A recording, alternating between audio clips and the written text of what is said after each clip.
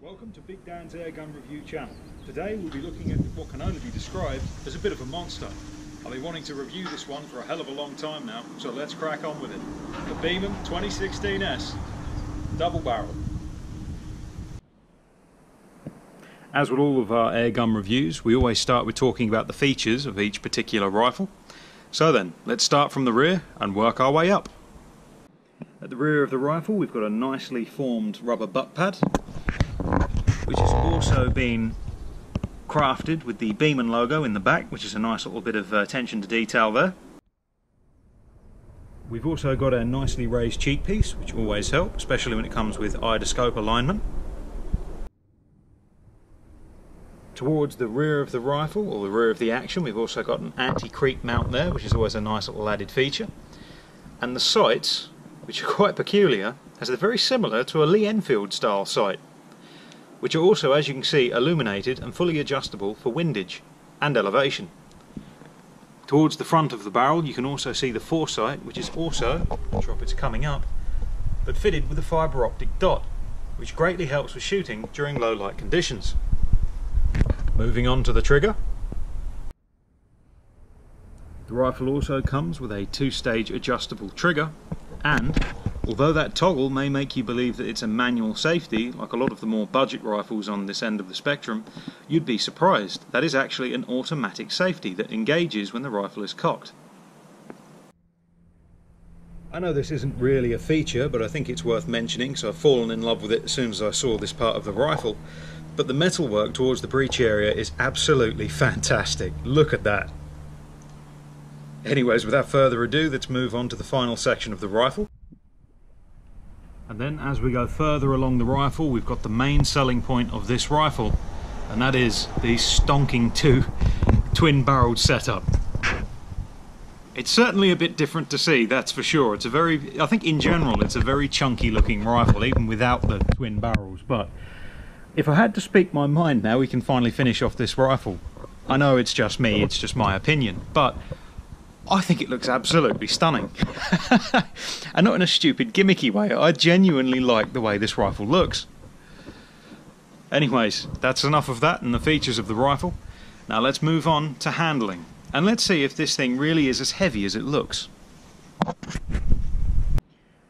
So how does the Beeman double barrel actually handle? Well, when it comes to shouldering the rifle and the overall weight, you might actually be surprised. I'd say, to be honest, it might even be ever so slightly lighter, or roughly the same weight than most underlever rifles on the market today, like the HW97 that I shoot, the tactical stock version. It's actually surprisingly light, but why I like it is because of the chunky stock, it still feels exceptionally well made. So overall in the handling department there, I'm genuinely surprised. I didn't expect that. And I think many people, when they look at pictures of it, they think it's going to be a hefty, wobbly old thing, but it's not. It's actually really nicely balanced as well. The balance sits nicely in your leading hand, and it's actually a really easy rifle so far to hold steady. The other thing, as I mentioned in the features section, is the safety. It might, as I said, look like a standard toggle safety that many break barrels and such have, but it's not.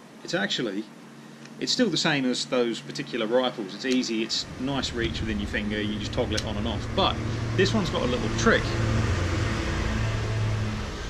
That's a tractor going by. This one's got a little trick. For instance, when it's cocked, I don't know if you can see this or not, it automatically engages. That's a brilliant idea.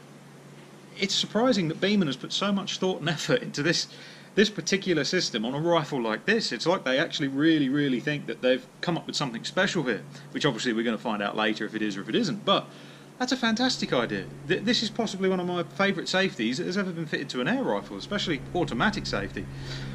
The Remington safety is a nice one, but then to reset it you've got to bring your thumb all the way up to reset the toggle on the safety. Again, it's a good system. It's better than Viroc, where you have to break, especially the 97, you have to break the lever again.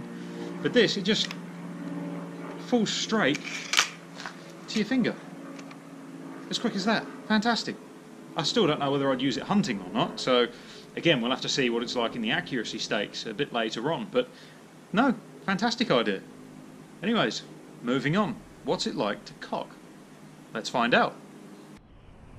So what's it like to cock then? Well, you might be surprised again. You've got to give it a slight tap, like you saw me fudge up there the first time. But once you've actually gotten it moving, it's pretty nice. It's not that heavy at all, to be honest with you. I was expecting it to be a bit of a heavy old thing. To be fair with you, when I took it out the box, I thought it was, as you can tell, it sort of kind of is. I thought it was going to be a bit of a gimmicky rifle, but everything so far has been silky smooth. I've been impressed with it, and cocking it, the cocking effort in general, is nowhere near what I was expecting it to be. To be honest with you, it's no worse than, again, my 97 underlever to bring down, or anything like that. It's not as silky smooth as something like a XS19 or a HW99S or maybe some of the Virarc brake barrels, but yeah, so far really impressed. There's not really a whole lot wrong with that. I wouldn't recommend it for youngsters. It could maybe be a bit too much for them. Like you just saw then, you do have to give it a little bit of a tap to release the barrel, but overall when it comes to cocking, it's not too bad. I might stop saying cocking now, otherwise we'll get thrown off YouTube. Well, that's stage 1 of handling out of the way. Stage 2, we're actually going to take the Beeman 2016S and have a go at plinking with our little plinking spinner target here. At this part we'll talk about how the trigger feels in its standard configuration, and how the recoil feels and how it generally feels when being shot. So then, as you can probably tell, this is the bit that I've been mostly looking forward to. So let's stick the target out at 20 yards down our small range here, and let's see how many of these we can knock down. We'll take 5 shots, as there's 4 on the bottom and 1 on the top. I suppose it'll be 10 shots as it's a double barrel. Good job at math there, Dan. But we'll be taking 10 shots and we'll see if we can knock down all 5 targets. I'll play the video in real time so you can see just how long it takes to cock and load the rifle. And so as you can see, there's no funny business going on, and I'm hitting each and every target. So then, let's crack on. This should be great fun. As you can see, we've set the target up just in front of the GoPro here. We'll do it in real time, so you might want to give it, say, 10 to 15 seconds for me to walk back and get myself sorted out and get the gun loaded. And then we'll see what the Beeman can do. This will be done using the standard Lee Enfield style flip-up sight, and let's see if we can use that to hit all 5 of these targets.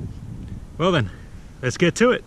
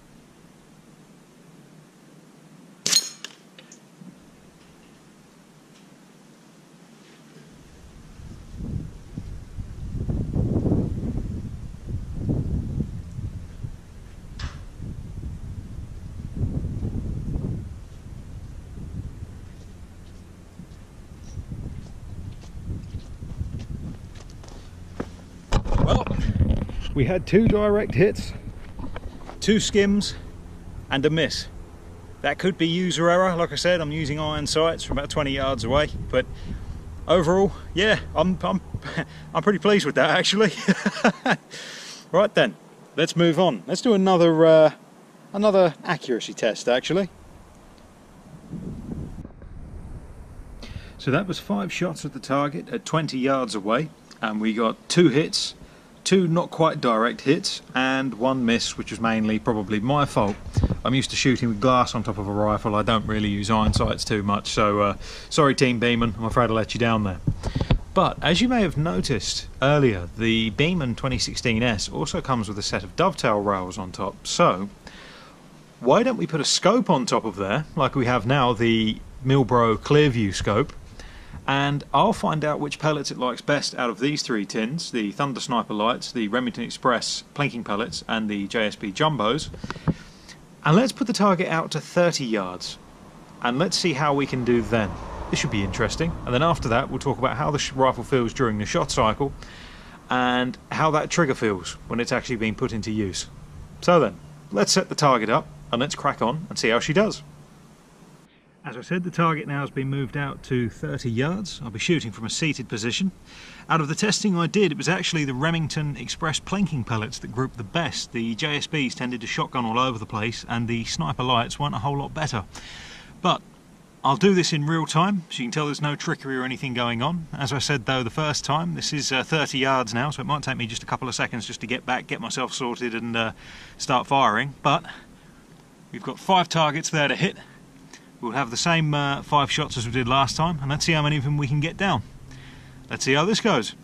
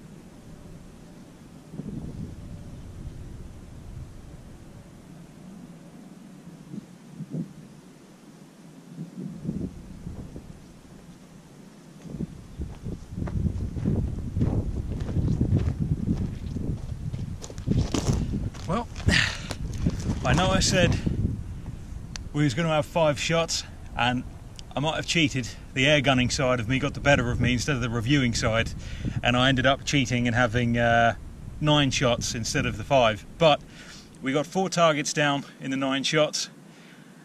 We skimmed one twice. I think that was the far left target. If you play it back, you'll hear the ting where I hit it, but not quite enough to knock it back. And the other 2 I put in the top target, but we barely skimmed it, just missed. You might be able to still see the pellet stuck right next to it there. But yeah, overall, again, might have hit every single one of them with my 97, but I wouldn't be smiling like I am right now if I was shooting the 97, I'll tell you that much. But yeah, let's talk about how she shoots. But what does the double-barreled Beeman 2016S actually feel like to shoot? It's actually quite nice. It rests nicely into your shoulder, the cheek piece does its job. The trigger is actually surprisingly nice. The length of pull is slightly long, but this is in its standard configuration at the moment, so with some adjusting I'm sure that'll cut that down, make it a bit sharper. Overall recoil it's not too bad, to be fair with you, considering what it is. The recoil, it's a bit of a jolt. The lock time does feel fast though, that's the main thing. But there is a slight kick to the shoulder. It's nothing too bad, to be fair with you, and the actual effects of the recoil are semi-muted, to be fair. But it's worth mentioning. It's not as smooth as something like as I've mentioned a lot already, but something like an XS19 where it's like butter when you pull the trigger, or an HW77 or 97. But at the same time, I mean, look at the rifle that we're talking about. But it's not bad. It's actually definitely manageable. It doesn't throw your sights too far off target when you pull the trigger. It's pretty much there's a very slight amount of horizontal movement. I'm not sure if that's due to the barrel setup, the double barrel system, or what it is, but the recoil when it does kick in, it seems to kick the gun ever so slightly to the right, in my opinion. But that could just be the way that I hold it, or the way I shoulder it, for instance. But yeah, it's really quite nice to shoot. It's not too loud either. There is a bit of noise from the action that you can hear. It sounds a bit like a sort of like a hollow dog barking, if that's the if I can describe it that way. But yeah, it's not too bad. Over the shots we did, the Remington Express plinkers were the best by a long shot, which genuinely surprised me, as most people will tell you. The JSB Exacts are pretty much the pellet to beat. When you get a new gun, you put Superdomes or JSBs through it, but no. The Remington actually far outperformed the JSBs, so I will definitely be trying these, I think, in my later reviews. When it comes to actual groups, I used a piece of board to zero in. As you saw the accuracy test there, we got 4 out of 5 targets. You can see here where they're grouping and doing their job. You've got the 2 pellets here touching. As you pull the trigger, both pellets are shot at the same time. You can't fire one off individually. And the rifle is actually being tuned so as the lower barrel actually puts out a higher velocity than the upper barrel. So they converge onto each other, like you can see here. I also took a few shots off to this side where I was experimenting with changing the pellets I put in either the top barrel or the bottom barrel at this point. These were the plinkers, the Remington plinking pellets, and you can see here we've got a nice cluster here. There's about a 3-shot group there, and you've got the 4 pellets here, you've got 2 pellets here, and we had a bit of a fly, went a bit low down there. And here I was experimenting by putting in the plinkers and underneath putting in a sniper light. And as you can see, it didn't really like that too much. I had 2 shots, and I had the plinkers, the upper barrel went here, and the sniper lights, we had one here, and the other one, which is, I believe, way over here. So that wasn't too good. But in general, we had some pretty tight clusters when it comes to the groups. Like you can see, there's 3 pellets bedded into here with another one going low. And we had some pretty tight groups. And here's some more plinkers, more groups here. You got a cluster in there, upper and bottom barrel converging on each other nicely. As I said, the JSBs didn't really like what they was being put through. a bit of a shotgun spread there. It is like shotgun pellets going around. But to be honest with you, I am well impressed with its accuracy. I'm sure with practice, and again, all the rifles reviewed on here are absolutely brand new unless stated otherwise. These are the first shots this rifle has fired since it's come out of the box, so I'm sure that once it's been run in, the 2016Ss, they will group even tighter than this, and consistency will only get better. So then let's move on to the overall verdict and what we overall think of the Beeman 2016S, the monster. So then, what's the verdict of the Beeman 2016S? Well, when it comes to actually having fun with an air rifle, I'll say here and now, out of all the rifles I've tested, this one will give you the most smiles per mile compared to any other rifle on the market, and I genuinely mean that. Is it the most accurate thing in the world? No. But it will surprise you with what it can actually do. It's a lot more accurate than what even I gave it credit for when I first opened the box and took a look at it. I thought it was going to be like a gimmicky type of rifle. You wouldn't really be able to hit too much with it. It's just there to blast the occasional tin can and things like that. But if you kept it within a sensible range and found a rifle that a pellet, that it genuinely liked, I don't know, you could be able to hunt with it personally within about 15-20 yards. I'd say you could definitely hunt with it. The shots I put down earlier, like I said, that was 30-yard shots with the Milbro Clearview sight. That was from a seated, unrested position, and we got 4 out of 5 targets, which isn't too bad. Again, this is with only putting 3 different types of pellets through it, and with a brand new rifle that isn't even run in. As I showed the groups earlier with our block of wood that I was zeroing the rifle onto and testing different pellets, a fair amount of those groups, once I found the pellets that it liked, the Express plinking pellets, the Remingtons just here, a lot of the pellets was actually pretty much touching each other, with only a couple of them being flyers. So again, what we saw in the accuracy test could be a bit of me not being used to this particular type of rifle. I imagine on the market so far, or when it comes to shooters, there's not many people that are used to shooting double-barreled air rifles, to be fair. I think it's a pretty new thing. But when you get used to it, I'm sure it'd be pretty much pellet on pellet up to 20 yards. You could hunt with it. I wouldn't necessarily say it'd do a better job at hunting than, say, a traditional break barrel like an XS20, XS19, or your HW99S or Hatsan. But you'll have much more fun with this when it comes to plinking time afterwards. It can hunt. It wouldn't be the best hunter in the world, but it could do it at close ranges. But when it comes to, as I said, smiles per mile, you won't top the Beeman 2016S. I can tell you that here and now. I don't care if you're a Springer man, a PCP man, or what you are. The overall build quality is also surprisingly good absolutely throughout. I'm madly in love with the stock. Even the grain and finish on this one is pretty beautiful to look at. The metalwork is absolutely superb, and I've yet to see an action that will top that when it comes to the chunkiness of the metalwork. And the bluing is also particularly deep. This one's been with me for a few hours today in the hot sunshine and the dusty weather. We've had a few tractors going around, and you may see a few little specks of dust, but it's still pretty much as shiny as when I took it out of the box. It's lovely and deep and polished as well. This is also a bit of a gimmick, but to give it some credit, it does work. You can use that sight at closer ranges. The first grouping that I did was with that sight, with the knocking the targets down at 15 yards. And if I remember rightly, we managed to get 3 out of the 5 targets in a 5-shot group, so that's pretty damn good. The trigger's pretty good. It's adjustable. It is a 2-stage. The trigger pull is slightly long, but to be honest with you, when it comes to rifles within this price range, yeah, it stands out as definitely one of the better ones. I wouldn't say it was quite as good as the Remington Express trigger. That is particularly sweet, but it's really not too far behind. And again, you can adjust these in a very similar way to how you adjust the fire arcs, by simply putting a screwdriver through the small hole in the back of the trigger guard there and adjusting a screw just behind the trigger blade. The trigger blade itself is also quite nice. It's got a sort of grooved pattern on there. I'm not sure if it's coming out in the camera, and it does feel really nice on your finger.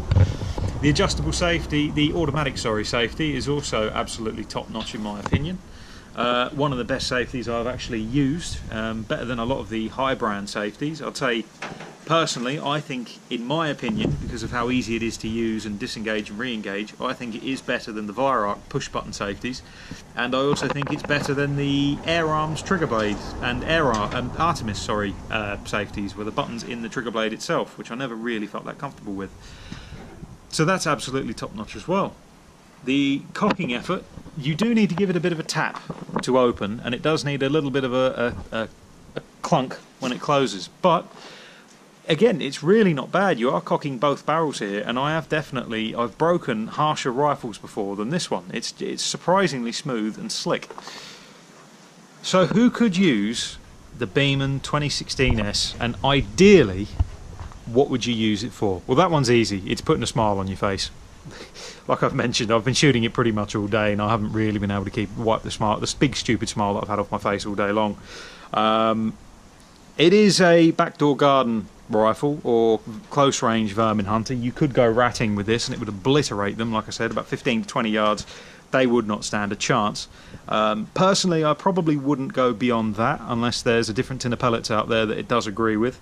30 yards, like I said, we did knock 4 out of 5 targets down, which I was quite impressed with. But that was with the 9 shots instead of the 5 advertised. But again, that just proves the point that I said earlier. Once you start shooting it, you can't really put it down. It's just that fun to use. Age groups or types of shooters. I wouldn't recommend it for juniors.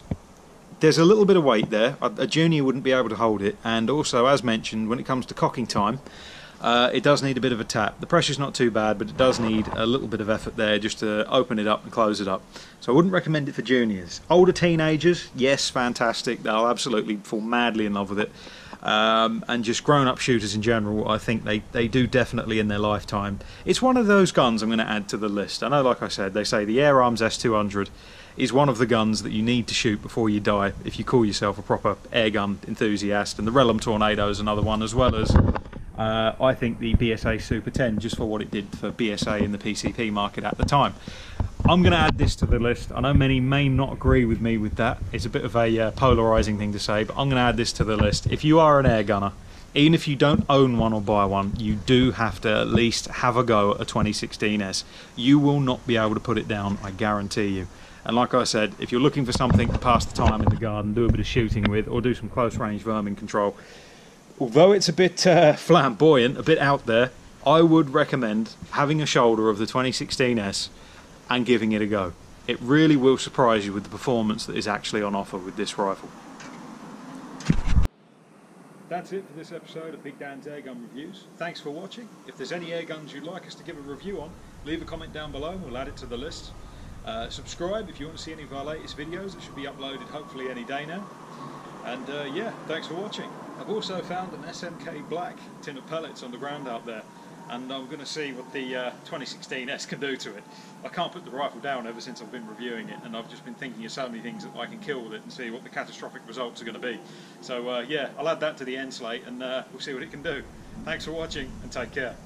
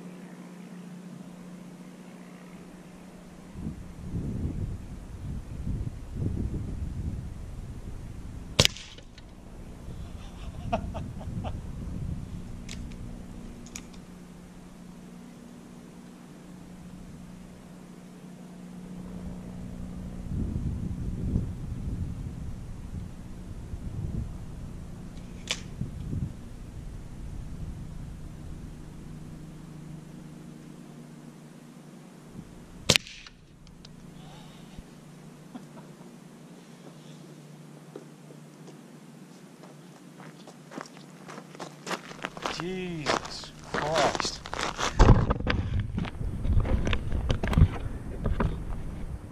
Oh. It somehow bent the entire tin as it's hit. And where's the lid? Yeah, a bit of damage then. Oh, thanks for watching everyone. Take care and we'll see you next time.